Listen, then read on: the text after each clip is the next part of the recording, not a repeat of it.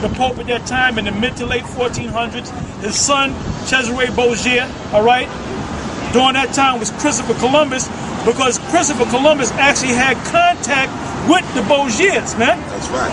And Queen Ferdinand, King Ferdinand and Queen Isabella, yeah. all right? And that was during the time where they expelled all the Jews. And they used a guy named Torquemada. That all happened between the 1450s all the way up into the 1500s, okay? And when Christopher Columbus went to the so-called New World, what was the first thing that they did? They said that the natives, the savages, had to accept Jesus. So that was the first deception. That was the beginning of their deception. Then later, about 100 some odd years later, they went over to Africa, the western part of Africa, and brought our people over there to America. And what did they do? The slave master, they taught you about, they gave you their brand of Christianity. With the picture of Caesar, that same picture, man. The Jehovah's Witnesses have that same picture. That's right. The Baptists have that same picture. The Catholics have that same picture. Yep. It's all a Roman Catholic version of that Jesus, man. To show you that all those churches are one and the same, man. That's right. Go ahead. That he should deceive the nations no more, till the 1,000 years should be fulfilled. And after that, he must be loosed a little season. That little season is about 500 years. You want to put a date on it? 1492, when Columbus came over here, up until this present day. So that's about 500 years. Yeah. Where they took down the tribes, the so-called the 10 tribes, and they brought against their will the 3 tribes, which was Judah, Benjamin, and Levi. So we were all oppressed together. That's in Jeremiah, man. It said the children of Israel were oppressed together. So we know that's not talking about ancient Babylon. Go ahead, Op. And I saw thrones, and they that sat upon them, and judgment was given unto them. And I saw them as the children of Israel. Right. But there's a certain order. The Most High always has order. In the kingdom of heaven, you're going to have the 12 thrones.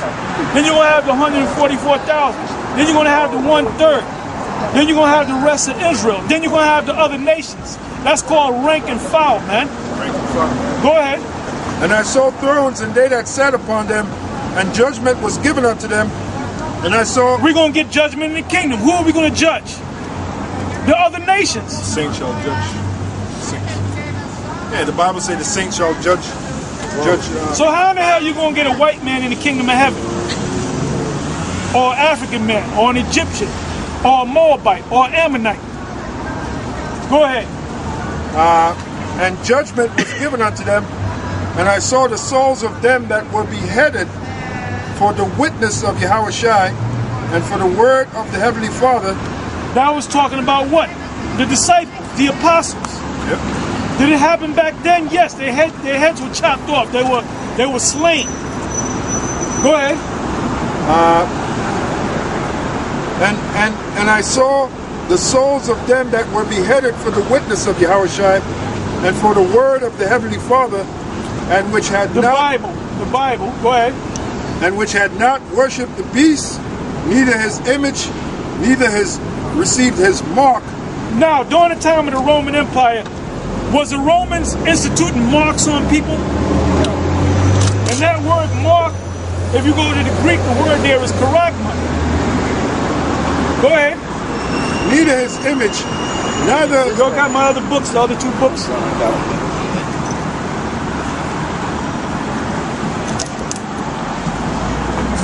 Go ahead, speak the mark. Neither had received his mark upon their foreheads or in their hands. And like the apostle said, the mark comes from the Greek word charagma, which means a thing inserted. So what is that? That's that chip. All right? That's that chip. Which the word charagma goes back to the root word karax, which means a little pail. Now, another word for pail is stick.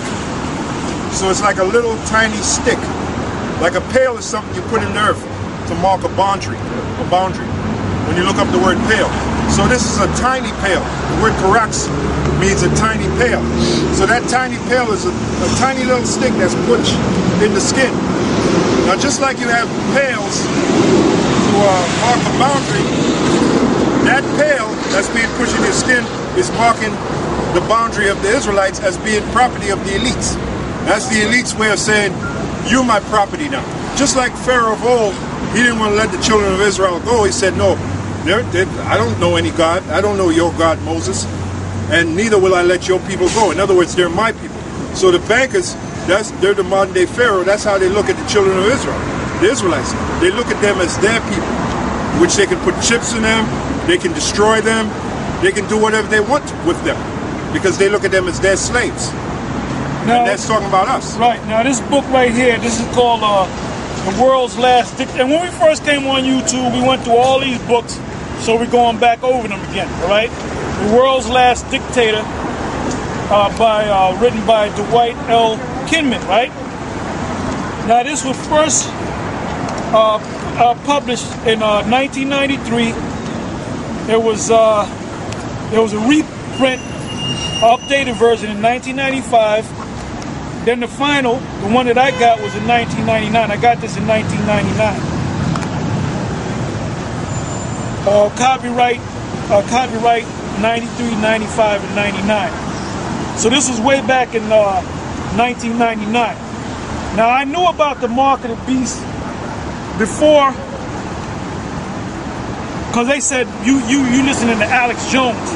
Alex Jones didn't come on the scene until 1996.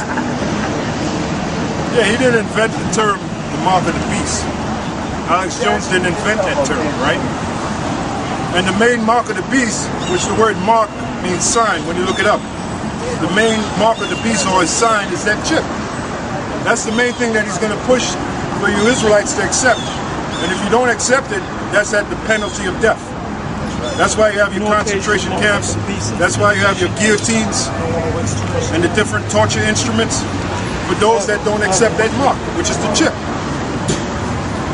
And that's why in the scriptures it says, he causeth all, both small and great, rich and poor, to receive that mark. So the day is coming when Esau is going to cause everyone to receive that mark.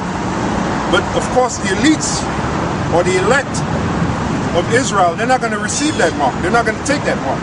And some of us are going to be put to death for not taking that mark. And some of us, the Lord is going to deliver us out of that turmoil, out of that tribulation. And that's where faith comes in. But these other groups, you notice they're not talking like that. Because number one, they don't believe America's going to be destroyed. And number two, they're not dealing with reality. All right? You got a precept? Yeah, I was going to get Micah. Bring it out. This is Micah chapter 2, verse 10. Arise ye and depart, for this is not your rest. Because it is polluted, it shall destroy you, even with a sore destruction. That's right. And that's why earlier we said that the scriptures say that captive hasten to be loosed. Because this place is polluted, man. And just like the scripture says, it says it'll destroy you. And this place has destroyed us. Look at what we're reduced to what? Slaves. All right? The reality of it is we're total slaves, man. We've been destroyed. From what we used to be during the time of Solomon, you know, during the time of Moses, after we came out of Egypt, we were like kings. We had plots of land. We had, women. We had servants. Now look at us. We don't have nothing. All right? Even the so-called money that we use, it don't belong to us. It belongs to the elites. It belongs to Esau. The cars that we drive, that don't belong to us. That belongs to the so-called white man, the government. Don't pay your taxes on those cars and you'll find out that you don't really own that car. The house that you think you own, don't pay the taxes on the land.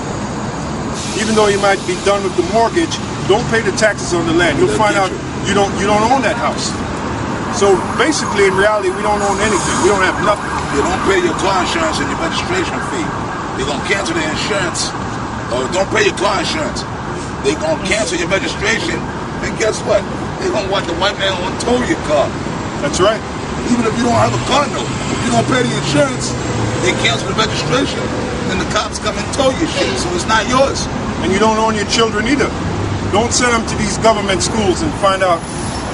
They'll send a police officer to your home. Yeah, going back to HODC with that meeting, what are they going to do next? Have a school? You know how much time it takes? Well, we got to have a school, and we got to have a farm, and we got to do this, and we got to do that. Motherfucker, go out there and teach the word, man. Yeah, well, they're comfortable, you know? They haven't accepted... What about going out there and teaching the word, man? Yeah, that should have been top of the ethics. Like you had that code of ethics, there's 13 of them. Yep. Number one should have been go out there and teach the word. That's the highest ethic. It should be one, but first of all, should be one ethic. Go and teach the word, and that's it. That's the number one ethic. And follow the scriptures. That's right. Matter of fact, Matthew, the commandment that Yahushua gave, it still stands true today. Yahushua hasn't changed the commandment. Well, yeah, that's the last thing that he said. Yeah, that's the last thing. And he didn't say go and take your woman on a picnic, man. That's right. Or make your own farm and shit like that. Hey, did he not breathe upon the apostles and tell them to receive the spirit of truth? Then he told them to go out there and teach the word. That's right. Matthew's 12. Yeah. Go ahead, brother. It's at 10 to 5. I'm sorry. This is Matthew chapter 28, verse 19. What does 18 say? It says, And Yahushua came and spake unto them, saying, All power is given unto me in heaven and earth. Go ye therefore and teach all nations. Oh, go ye therefore and teach all nations. That's one of the reasons why we're in the what do you call it? The general concourse, the highest gates of the city, or the highest place of the city. Because all nations walk by and forth, right? So when we push out the word will fall on those that hear it. You know, if it's meant for them, they'll come in. They'll start asking questions, and from there they can be taught, all right? But the point is we have to be out here. Okay, go ahead, bro. Go ye therefore and teach all nations, baptizing them in the name of the Father. Now, why all nations? Because the nation of Israel is scattered among all nations. That's why we talk about the four corners of the earth. So that's what we're supposed to do. We're supposed to go out and teach among all nations. Go on. Baptizing them in the name of the Father and of the Son. And that's a cut to those guys that don't want to deal with the name. It says baptizing them. The word baptism, when you look it up, it means to immerse. Now, you have the old baptism, which John the Baptist did, which is the baptism of water. But scriptures tell us that the water represents the word. So when one is baptized, that means they totally get into the word. They totally get into this Bible. All right, so our job is to go out there and teach and to bring the students totally into the Bible. That's what it means to baptize them. Totally into the scriptures. Go ahead. In the name of the Father and of the Son and of the Holy Spirit. And one of the things they got to learn is the name. The name of the Father and His Son. The name of the Father is Yahweh. His Son's name is Yahushua. That's one of the main things you got to learn when you first come into this knowledge. To be truly baptized. All right? And you're going to find out it's not God, it's not Jesus, it's not Christ. All right? Those are Greek titles. When you come back to this knowledge, you find out that our language is Hebrew, ancient Hebrew. So for you to learn the name of the Heavenly Father and His Son, you have to know the ancient Hebrew. Scriptures say in the book of Jeremiah, 6 and 16, it says to ask for the old ways, seek the old paths. You go back to the old paths, we were speaking Hebrew, the Hebrew language. We called the name of the Most High in Hebrew. All right, we didn't say God or Lord or Jesus. We said Yahweh. All right? So you got to go back to the old paths, man. And that's all part of this teaching. That's another reason why we got to be out here on the streets. As a matter of fact, after you finish that, Proverbs, the first chapter. Any more on that? Yeah, come. Verse 20. Teaching them to observe all things whatsoever I have commanded you. So that's the main ethic, Barak. Teaching on the streets. Yeah, you used to do that.